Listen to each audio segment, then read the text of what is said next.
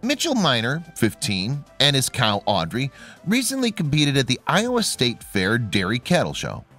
The team finished 5th out of a field of 7. When the competition was over, Mitchell and Audri were exhausted and took a quick nap in the barn.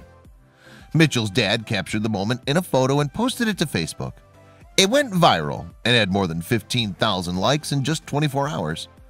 Both of Mitchell's parents, Jeremy and Laura Minor, had grown up on farms but moved away. They wanted their children to have some of the same experiences they did, and they borrow farm animals every summer so the kids get a taste of the farm life.